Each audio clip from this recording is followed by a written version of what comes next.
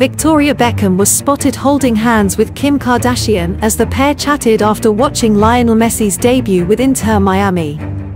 The fashion designer was seen greeting the reality TV star in the crowds before they both strolled out of Florida's DRV-PNK Stadium together. After the match, Kim was seen smiling at Victoria and reaching out her hand to help her down from the stands. The pair were then seen chatting before walking off the pitch together after watching Inter Miami soar to a 2-1 victory against Cruz Azul.